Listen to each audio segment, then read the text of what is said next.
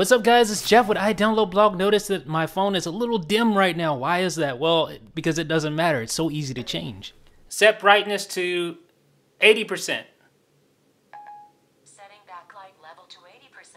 This is SiriToggles, ladies and gentlemen, and it's coming soon. What's my current battery level? You have 90% of your battery remaining. Okay, good. I'm good to go on my iPhone 4S. Let's try something else here. Disable Wi-Fi. Disabling Wi-Fi. Now I'm running on 3G. Enable Wi-Fi. Enabling Wi-Fi. Okay, so Wi-Fi is back and enabled. It'll take a while to actually take effect. There it is, right there. It is SiriToggles. Let's try something else. Enable Bluetooth. Bluetooth is already enabled. Yeah, Bluetooth is already enabled. Okay, so that is SiriToggles, ladies and gentlemen. You can also launch apps. Watch this. Launch Cydia.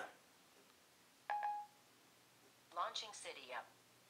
Yes, you heard right, folks. I just launched Cydia, a jailbreak app using SiriToggles. So unlike Open Siri, you can launch pretty much anything that you have installed on your iPhone with SiriToggles. It's a pretty awesome jailbreak tweak. It will be free, and no, that wasn't a mistake. It will be free on Cydia's BigBoss repo. It's already been submitted, so it should be there in the next 24 hours. So look for it on Cydia. It is called SiriToggles. It is an awesome jailbreak tweak.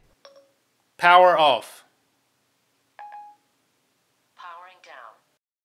Folks, I'm not going to spoil all the secrets of SiriToggles, but you're going to want to check this out as soon as it's available if you have a jailbroken iPhone 4S. Let me know what you guys think in the comment section. This is Jeff with iDownloadBlog.